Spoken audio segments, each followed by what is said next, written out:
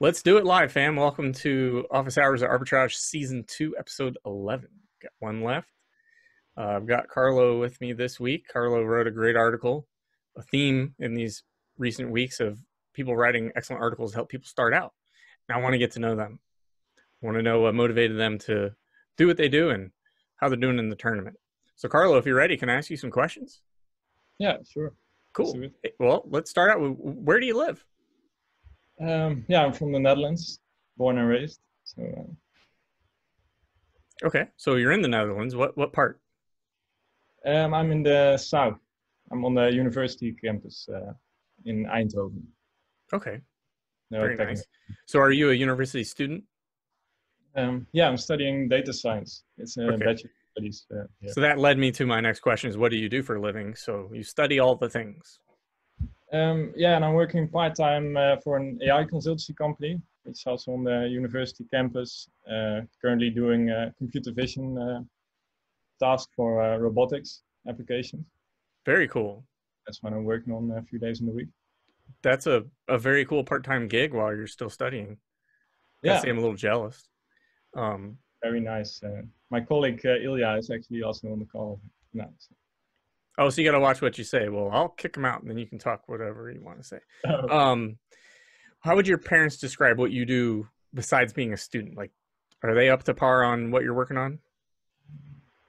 Yeah, I guess I would.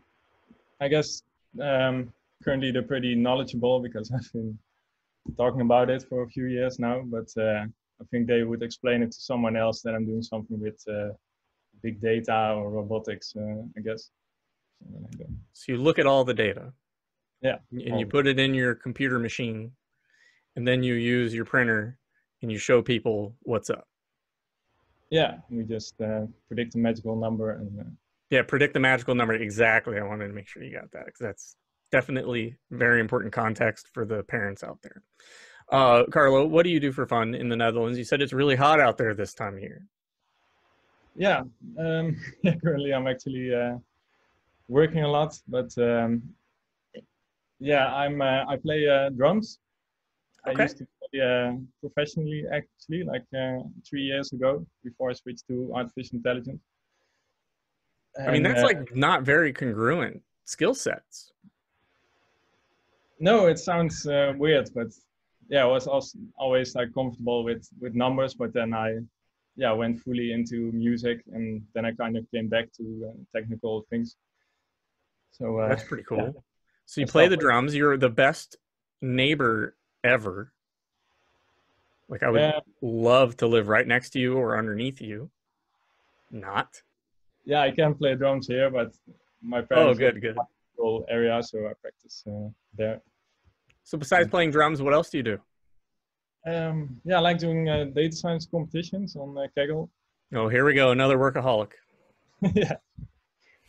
Well, I did a couple of natural language processing competitions and computer vision. You're in great company with all these workaholics in here. Just saying. Yeah, I guess I'm a workaholic. I also am a workaholic. So I know for sure what that feels like. Hey, Carl, let me ask you a question. When did you start participating in the Numerai tournament?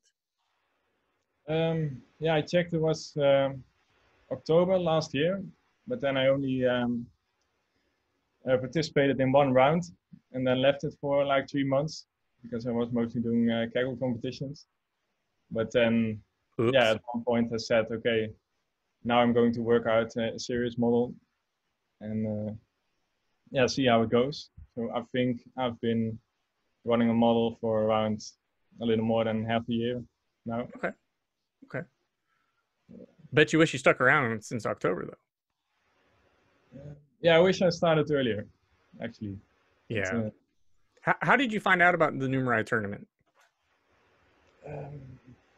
Yeah, I think it was through some YouTube channel or through Kaggle's, just some data science platform where I heard about Numerai. But it was not very clear back then how to get started or how to acquire Numerai. So you found out about Numerai through your data science channels? Yeah. But what do you wish you had known when you started out? Yeah, I wish I knew more about validation, I guess, especially cross-validation because it takes some time to evaluate how good is your model actually.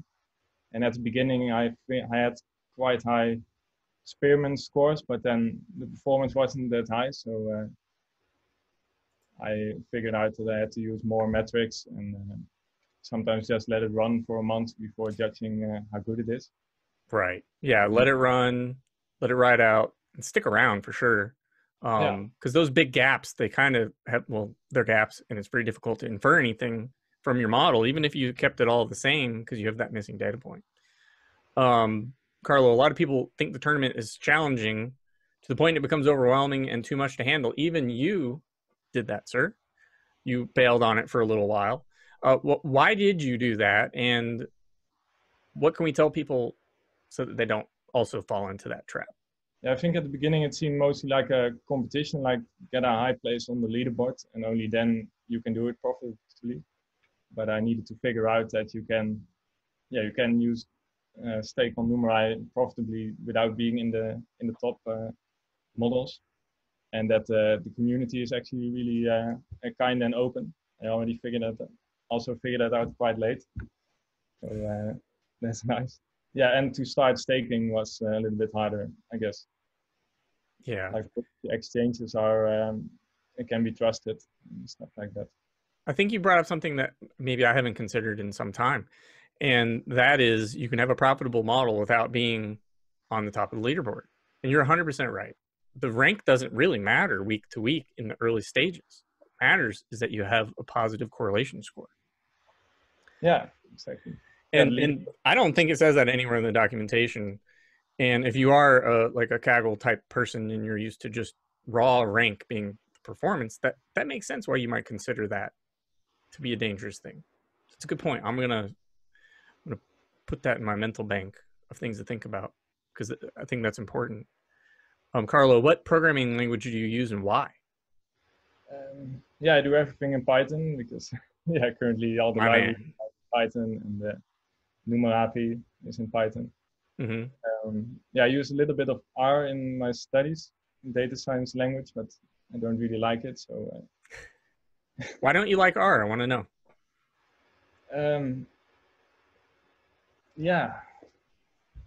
I don't think it's flexible enough, or I can.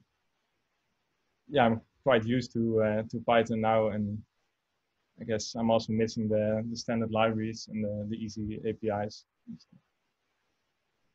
Okay.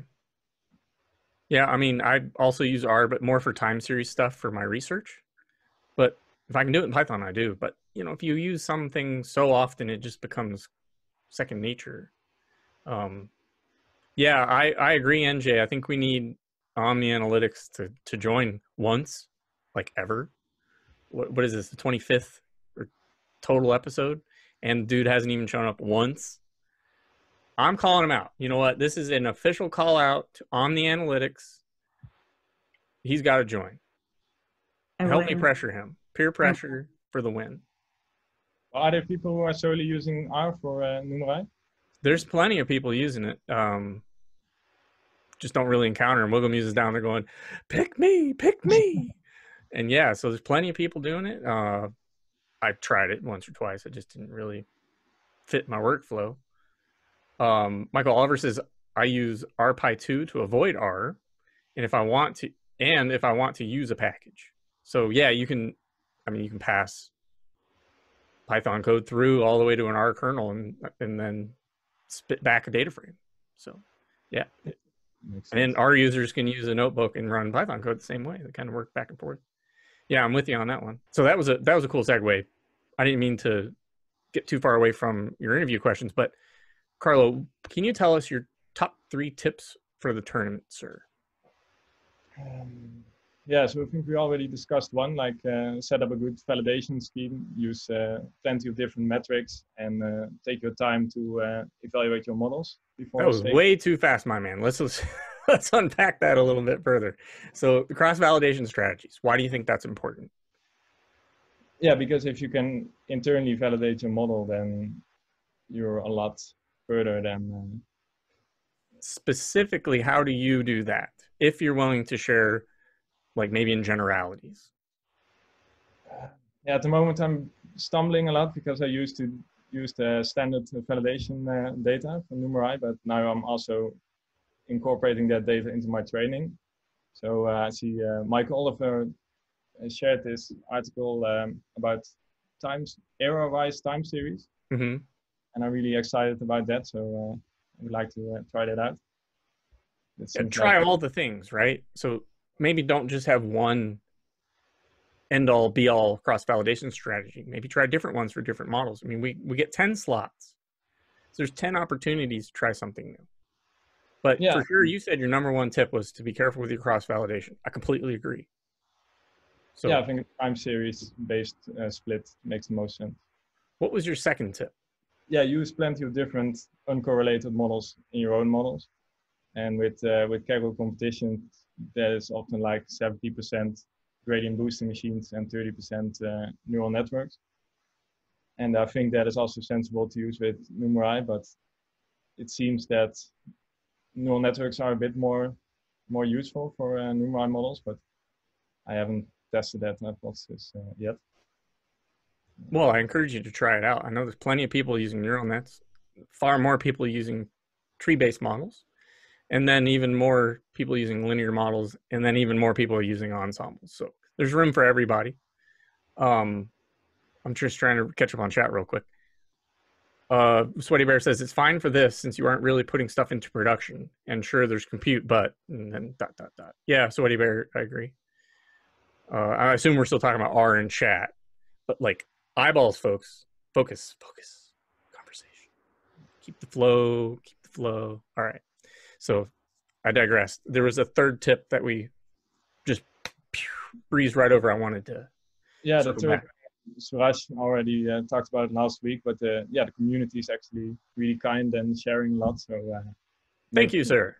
Yes, indeed. Definitely check in with the community. Visit RocketChat. Read the office hours with arbitrage summaries. There's a lot of golden nuggets in there. And I think a little birdie told me that these are going to be uploaded to YouTube soonish. Is that right, NJ? Do I have that right? No, I do still intend to do that. I've just been a little preoccupied. Little busy, fam. Little busy. Big news week. Just saying. Yeah. So cool. Just want to circle back and check, make sure I wasn't propagating fake news. So yeah, we'll look forward to that soon. Hopefully things calm down a little bit for NJ and the team. Yeah. So check with the community. Ask questions. I think people are very willing to help if you show a willingness to read and do your homework first. Yes, and a lot of Oliver is laughing. Yes. Please do a little bit of homework first before you come in and ask us to write your whole model for you. Thanks. So yeah, I'm with you, Carlo. That makes perfect sense. Those are great tips. Thank you. Here's a fun one. You can say whatever you want. It's just going to go on YouTube, so whatever. If you could have a billboard with anything on it, what would it say and why does it say that? Or show, or... I mean, it's your billboard. Yeah, that's a tough question. Yeah, this is one phrase from Steve Jobs from his Stanford speech. I don't know if you saw that one, 2005, I guess. Like, well, what is it? You can't connect the dots moving forward. You can only connect them moving backwards. So you have to trust moving forward that somehow things will work out, or somehow the dots will get connected. Nice. I think that's a powerful statement. I like it. With you on just going and don't worry too much. That's great. Hey, I have another controversial question. Who's your favorite team member? Yeah, I think that's pretty clear. That's NJ. Oh, that's a commanding lead. It's over. That's and besides, she's being interviewed next week. NJ wins this season. Game over. Congratulations, NJ. You are the favorite team member for season 2. Yes, well deserved. Well deserved. Hey, I have a question for you because you have epic hair, kind of like I'm getting epic hair, and Michael Oliver's got some pretty cool hair, and Jason and the team's got some pretty cool hair. So, like, any tips on styling this stuff? Like, what do I do with this big rat's nest in the back of my head? I don't know what to do with this thing. Just let it go? Just let it grow, I guess. Yes, I'm going to tell my girlfriend that. You're my hero. Thank you. Probably work out fine. Carlo, if you could go back in time and talk to your 18-year-old self, what would you say to yourself? I mean, I know that was probably like yesterday, but. No, I'm a little older than that. I tease, my friend. Yeah, don't worry too much, and yeah, be open to other cool stuff. Like you may think you want to become a professional drummer right now, but something else may be in store for you. Yeah, don't bang the drums for a living. Study math a little harder. Okay. Yeah, I mean, like my little neighbors are always like, "Hey, man, cool sneakers," and I was like, "You can have as many sneakers as you want. Just study math. Work hard." Trying to motivate them to, do the thing. So that's cool, man. What advice would you give to someone who wants to become a data scientist?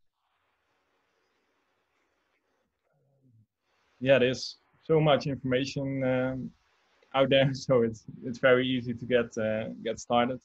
It's also very easy to get lost. Yeah. But yeah, as a general tip, I would go over value consistency the most. So just study every day, or even if it is only 15 minutes. But you will learn a lot more than if you, once a week take the whole day to study. And do you like those 100 days to code things?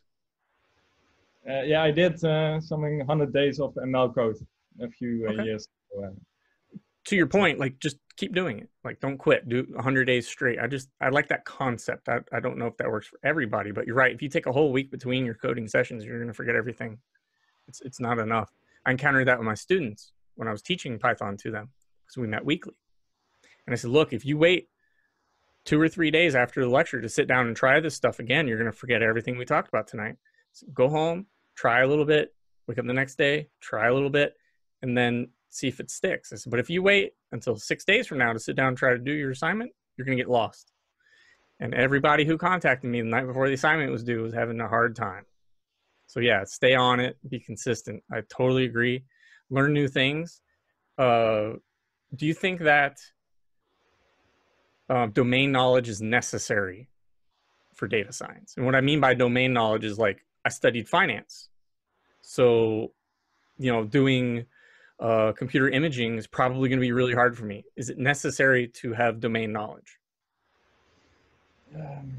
Yeah, I can't really tell about finance. Don't know. But you could probably do it. Well, you are because you're doing Numerai.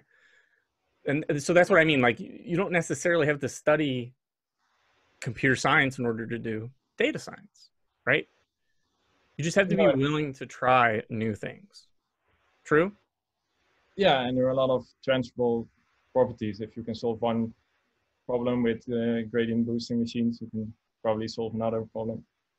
And with neural networks, even more, you can just switch to text and computer vision, and you can transfer a lot of your knowledge to those new problems. Yeah, because I think there's this myth out there that if you studied, I mean, I couldn't even come up with an example really, but you have to be this super genius in computer science in order to do data science. Therefore, I'm not even going to try. And it's simply not true. I think that's an important message to get out there. Give it a go. Try to learn a new thing. We're all having to work from home. We're not getting to do the things that we like to do. Why not learn a new skill? Why not let it be coding? Yeah. Yeah, and I also think data science competitions are, at least I learned the most from doing competitions and just diving into new problems and trying to do quick prototyping and learning from someone else's insights. And, just try how far can you get. No, it makes sense. So you're studying data science now, but if you could study anything else concurrently and it didn't affect your current path, what would you study? Concurrently? Yeah, so like you study this. In other words, you're doing your data science thing. You're fine, right? I'm not asking you to like consider changing anything, but if you could add more courses or a whole new field of study and it didn't impact what you're currently doing, what would you study? Yeah, I actually think I would study some more finance, And I'm actually diving into that some more next year with option theory and stuff like that. So have fun, my friend. That is a rabbit hole that is deep, deep, deep, deep. Spent my entire life studying finance from 5th grade. United States, I guess that's like what, like year 5 is what they call it in Europe, I think. And I never let go. I've just always been fascinated by business. And I'll never learn everything. Someday, maybe if I'm lucky, I'll be Dr. Taylor, finance professor, and I still won't know everything. I'll still want to know more. So be careful. That's a deep, deep, deep rabbit hole. Okay. Carlo, I thank you for joining me today. I hope you'll stick around because we actually have some questions in Slido for you. Yeah, sure. I'll stay. I also have a question of my own. I'm curious what you think of it. Yeah, so hang out. Michael Oliver, I don't mean to put you on the spot, but you kind of made shockwaves through the RocketChat with your forum post. Can you give us like a quick summary of it? It was, I thought something fairly simple. It's just a way to use groups, which can be eras with the time series cross-validation code. So basically I just modified the sklearn time series code to take the groups argument and use it correctly. Well, the kid noises are welcome. Don't worry. It's quite all right. There we go. Everybody has to wave. There we go. Hi. 1 second. You're all good, man. You're all good. Let's see. Okay. That one? Yeah, you got to restart the video. Very important. Yeah, so I mean, I like time series cross validation because you're only always predicting on the future, and so you can't ever really cheat. I mean, we try to make that not much of an issue, but there's always potentially future information that could enable you to cheat on the past. I have a very specific question about that. Sure.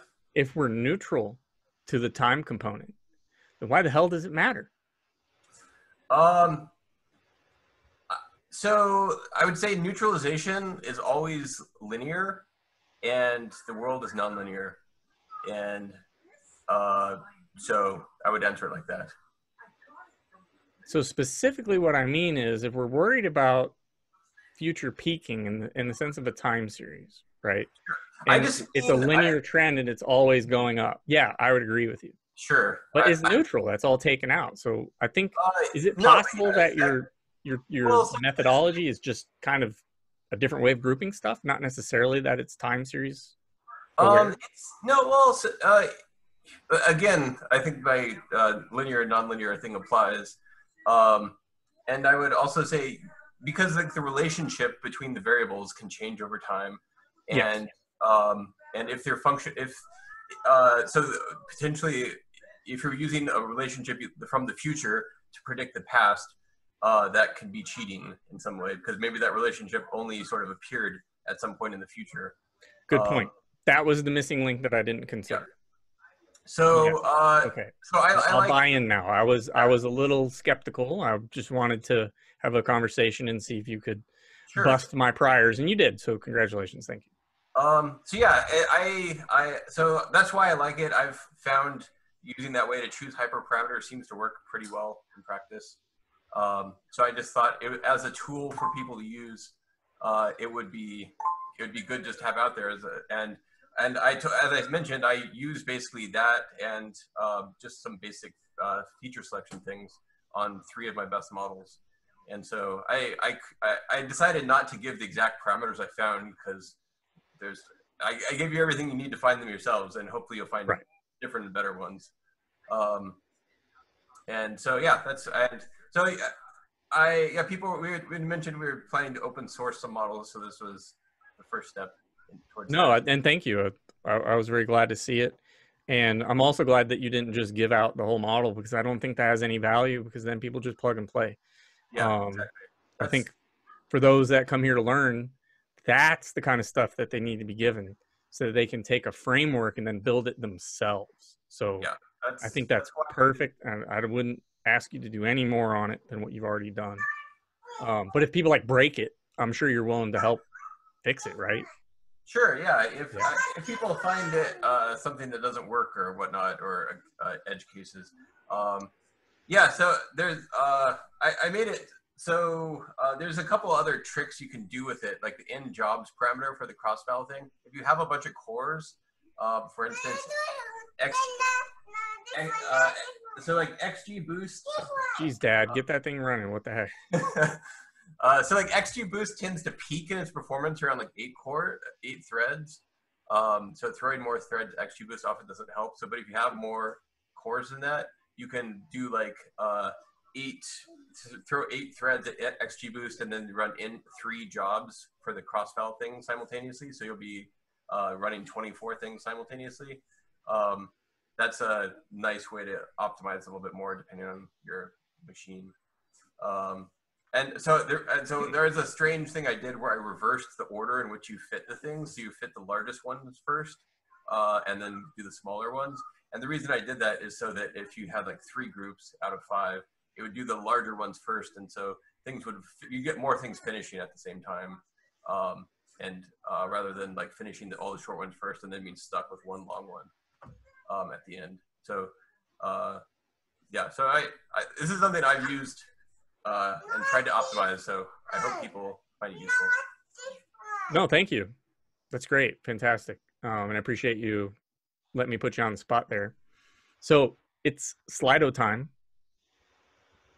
And I actually pinned the question. Carlo asked it. Thank you for asking this question, Carlo. It's got 4 thumbs up. When Sorios? I agree. I really would like Sorios to join, but I don't know. Siraj has a question. And Carlo, this one's for you. Carlo, great writing.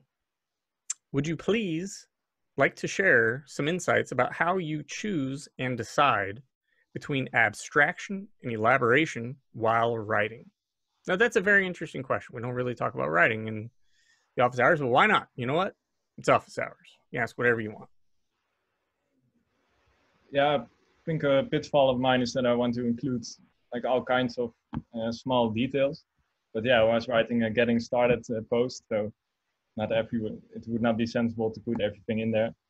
So what I do is just write everything down and then truncate it from there. And with weights and biases, everyone has an editor who also reads through it and adjusts some things. So yeah, the advice is just write everything down and then remove things from there. At least that works for me. And also, Siraj, I would also add to pay attention to who your audience is. If you're writing something new, like Carlo just said, you know, it's probably too much to go into too big a detail. Keep it simple if you're doing a beginner's article. However, if you're writing for an audience like JRB or Michael Oliver, you know, you might as well run it through peer review. Okay. Put it on archive, get comments, run it through the peer review process again on the 2nd edition, get it published, and then tell it to Michael Oliver and JRB. Only then. Otherwise, it's not going to be sufficient. JSR has a question. What if the team use all previous submissions and their metrics to somehow model the relationship between submission stats and live performance and suggest improvements? So I think what you're asking for is for the team to look at what we've been doing over time and then kind of look at how our model did and say, hey, why don't you try this thing? I think that's what's going on. Michael Oliver, why can't you do that? It's possible, but we're definitely not going to give you metrics from the back test. Yeah, we don't want to leak any information from the test data. But yeah, Mike, there should be new metrics from the validation data coming soon. So this is potentially a good reason to not it's getting pretty close. But yeah, obviously they will only be valid if you are not training on your validation. Wow, wow, wow. But it's potentially a good reason to not train on validation. I don't think that you really need to train on validation. I agree. And I think it might be better to just leave the other ones out as either hypervalidation, search, like ways to test different parameters or techniques. Yeah. Yeah, I'm with you on that. So the what if question is answered by no, because you'll then just overfit and introduce bias. Yeah. And 2, they're coming out with stuff soon to help you a little more. So stay tuned, because that's coming soon. A month? I think sooner. Maybe. But I think definitely within a month. Okay. Well, we'll see. I won't hold you to it, because it's past 2 weeks have been kind of nuts. Yeah, but yeah, I think it's getting pretty close. Okay. Cool. Well, thanks. Which is the metric or combination of several should we optimize for? Basically, what should I optimize for, a single metric or a basket of metrics, or what have you? It seemed like I saw a discussion in RocketChat about that. And basically, we all have a different thing we're optimizing for nowadays, especially with the reputation bonus falling off. And I would say that there is no one metric to rule them all. And you should consider several. But if in your 10 model set, you want to try different things, then you may have different optimization strategies across your different set of models. I have some that I'm optimizing for Numerai sharp. I have some that I optimize for correlation. And yeah, everybody's going to have a different answer. Maybe somebody only looks at their maximum drawdown. That one I would be in favor of, because if you can minimize your drawdown and just let your model run wild on the positive eras, you're going to have a very good model. I'm not speaking to MMC, because I can't possibly predict what good MMC looks like, because it's dependent on what everybody else does. But you can't, I would say, don't just chase high average correlation. I think that's risky. That said, some of the people at the top of the leaderboard are doing just that. Don't know how that's going to work out long term. Tom, can I ask you a question? Yeah. There was this one version of sharp ratio where we subtract some kind of constant from the mean and then multiply by the square root of 12 or something, like. To annualize it. Because the validation eras are months. So that square root of 12 puts it into an annualized basis, and that constant term, as Richard told us, was basically the trading costs. And so in finance, you know, oh great, you have 1.03 alpha, or will actually be 0.03 alpha. But if that doesn't overwhelm the trading costs, then you really aren't making any money. That model is maybe good, but only in an environment where there's no transaction costs, no borrowing fees, and no other expenses to consider. And that just doesn't fit reality. And so that's why you subtract out the trading costs. It gives you a better idea of how you're actually doing. So that's the Numerai sharp. And then it has to be adjusted further if you evaluate it on the live eras, because those are weeks, even though they take a month to resolve, they're stacked. I actually have an open question with a colleague on how to adjust for that, given it's still a monthly sequence, but it's a weekly concurrent bet. I don't know. I don't have the answer to that right now. I'm still kind of letting the numbers crunch in my head, thinking about it. You know, it's one of those ones that's a little odd, because I haven't seen that in finance before, where you have like one portfolio, but it's really 4, but it's really 1. I'm lost on it. It's complicated. So yeah, the Numerai sharp is what I said, and that's in, I think it's in the forum. If I know I put code up for it, it's in the metrics. Kino, you wanted to say something or ask? Yeah, it's just like briefly that I target on my 3 oldest models, I target variance over correlation, and now variance over correlation plus MMC over the last 20 rounds. How are they doing? The 3 are like 4%, so 0.004 correlation, and variance is like, I mean they have like very low variance, like 0.00 something, and that's good. But again, you know, that's the thing, is like we don't really know how steady the payouts are gonna be in the long run.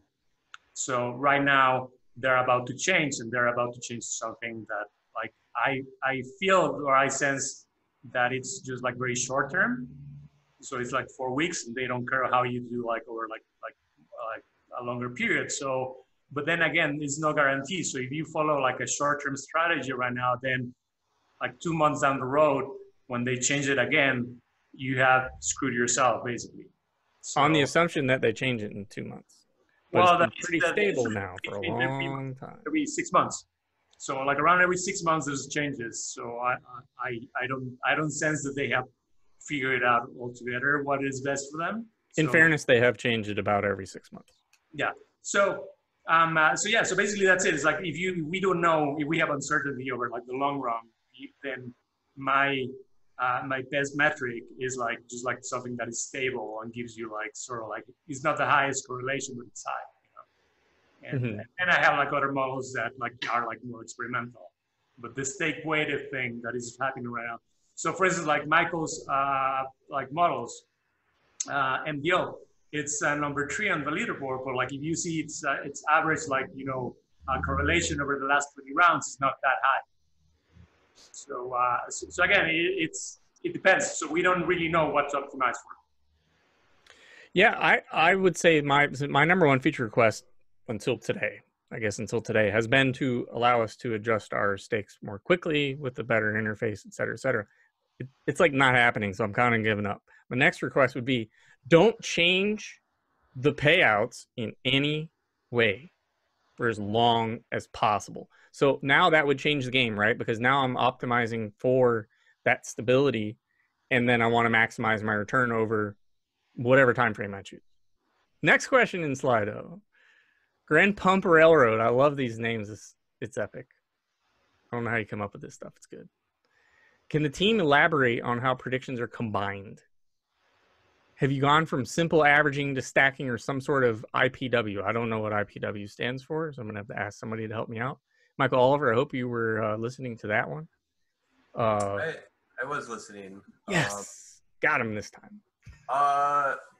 I don't know how much I can say, but yeah, we're not doing anything particularly complicated. Okay. I mean, previously it was a stake weighted. Still stake weighted. Okay. Good enough for me.